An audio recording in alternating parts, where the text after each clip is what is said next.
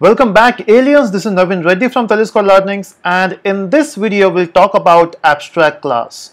So the concept we are discussing now is abstract class and abstract method. Okay, so let's start this video with an example. So what we'll do is just hold on. Okay, so what we have here, so let's take an example of phone. So it is year 2012. Just imagine this is year 2012, and in this year there was a person called as Ramesh. Okay, not Ramesh, maybe Mahesh. So there's a person called as Mahesh, and he want to build his own phone, a new type of phone, because he's doing B.Tech now, or engineering, and he want to build something new. I mean, in your last year of your project, or basically if you're working, or if you're a college student, or if you're working somewhere, maybe you want to build something else, and then you want to build a new phone. This new phone should have some new features. Example, initially it was, we used to have a phone. Now we have a smartphone which has multiple features. But Mahesh is not happy with those features. What Mahesh wants, he wants his phone to do something else, some more features. So what he wants from his phone is his phone should be able to call, and of course we know, right, every phone has this feature of calling. So what he did, he created a class or create a method called as public void call. That's how you create, because the behavior of your object is defined by the methods, right?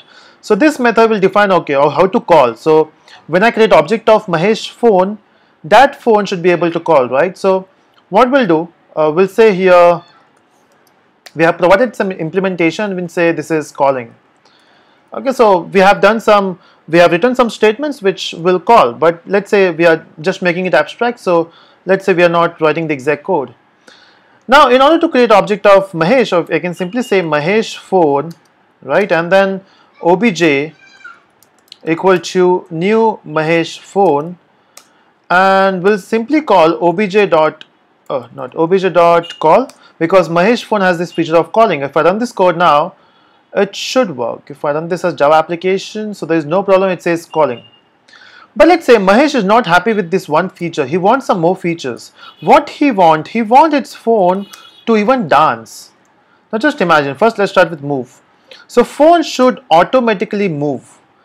Now the thing is, Mahesh is thinking about this concept, but he's not able to define it. Okay, so Mahesh fails to define move. Mahesh wants one more feature, which is the phone should be able to dance.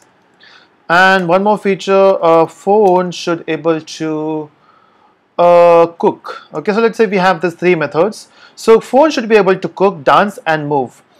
Mahesh knows how to define calling, but Mahesh don't know that how to provide the implementation for move, how a phone will dance, or how a phone will cook. But he wants those features, so he cannot define it because he don't know how to do it. So he is declaring it. And whenever you declare the methods, these methods become abstract. Since you don't know the implementation, or you don't want to provide the implementation, you make the methods abstract. Okay, so we can simply make it abstract here. So we have public abstract void move, public abstract void dance, and public abstract void cook. Quite simple, right? So you can have a method which is declared, not defined. So this is declaration and this is definition, as we have seen in the theory.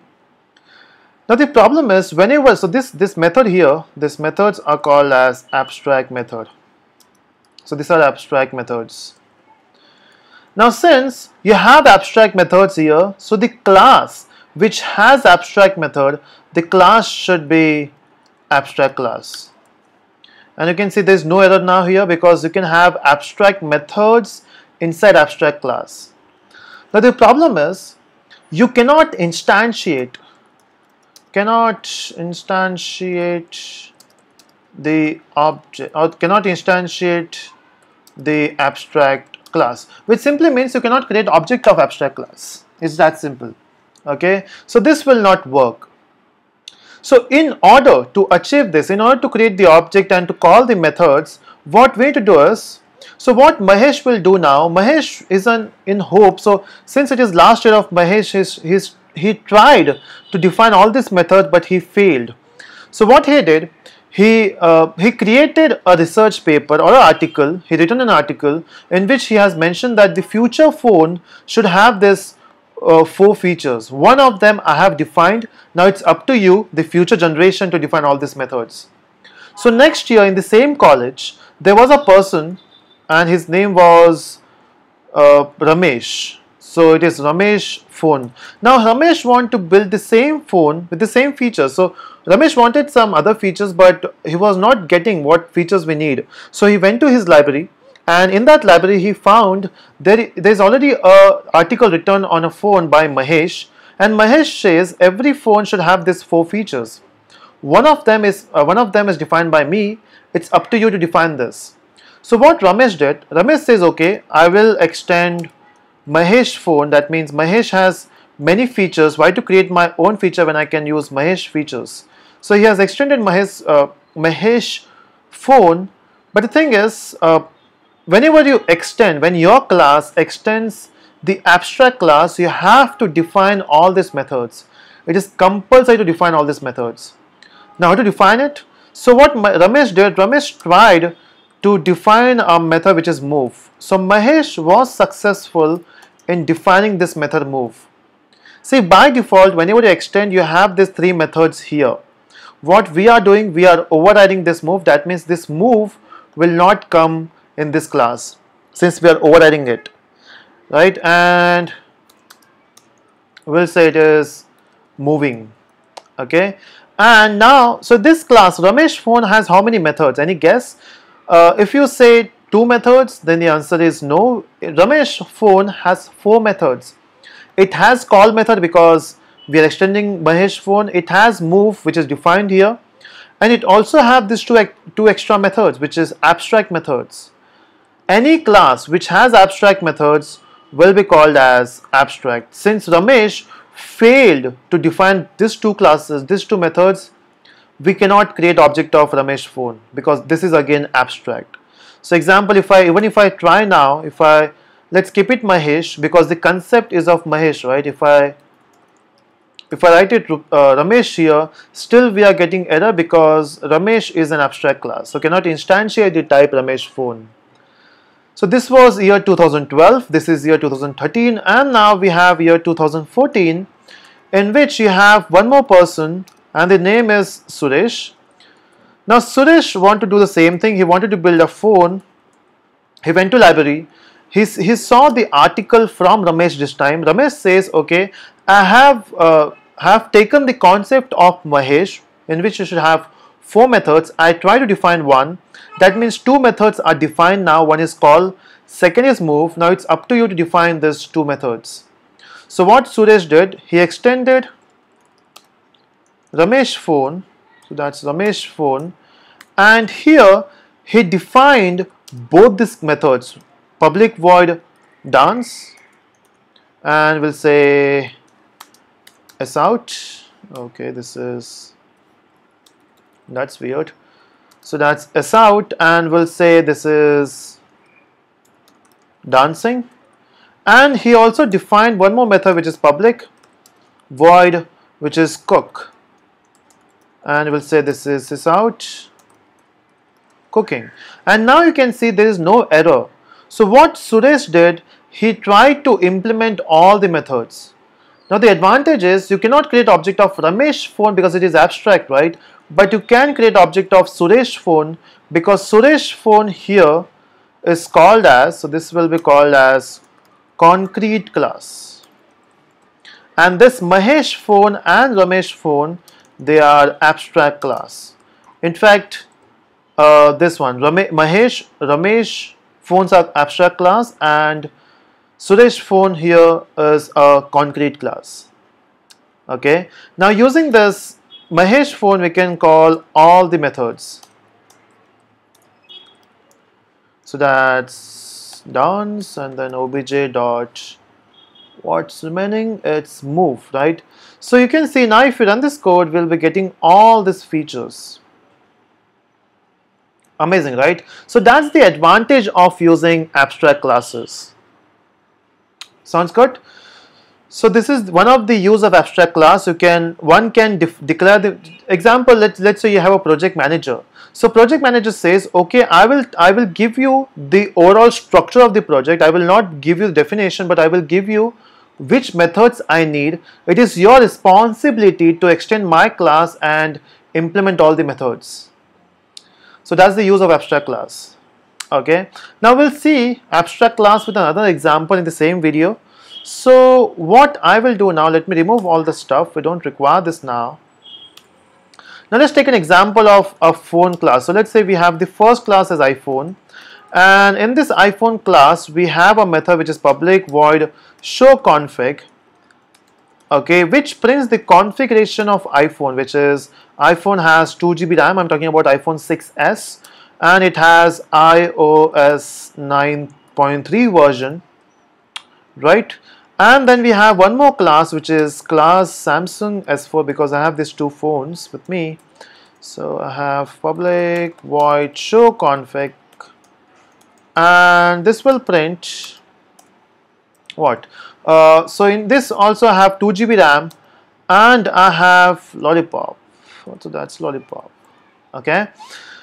Now, so let's say I have one more method here which is public void show, but public static void show.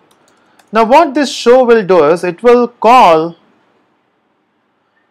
okay, which takes a parameter. It takes a parameter, let's say, of iPhone. We'll say obj. So what's the main intention here? As soon as I call show by creating object of iPhone, so let's say if I say iPhone obj equal to new iPhone, okay, and if I pass obj, so what will happen? We are getting an error, so that's iPhone. Okay, so what we are doing now, we are creating object of iPhone, we are passing this object obj, and then this is taken by iPhone. So this is you're passing this value here, and then we can call obj dot show config, right? And if I run this code, we can see the configuration of iPhone. So 2 GB and iOS 9. But let's say I also want to print the configuration of Samsung. So what I need one more method which is public static void show. So the first method is taking the parameter of iPhone. The second method will take the parameter of Samsung, which is Samsung S4. We'll say obj, and here we are saying obj dot show config. Now if I create object of S4 also, let's say this is Samsung S4 obj equal to, not obj, let's say obj1 equal to new Samsung, and if I pass obj1 now, so it will call this one, right, this Samsung obj, the second show method. If I run this code, you can see we have 2 GB and lollipop. The problem is why we need these two methods. Both the method name is show, and both are taking the same, both are taking the object of phone, right? Of course, iPhone is a phone and Samsung is a phone. Then why to create these two methods? What if we can just create one method? But the problem is, if you create only one method, what should be the parameter? It should be iPhone or S4. That's the confusion, right?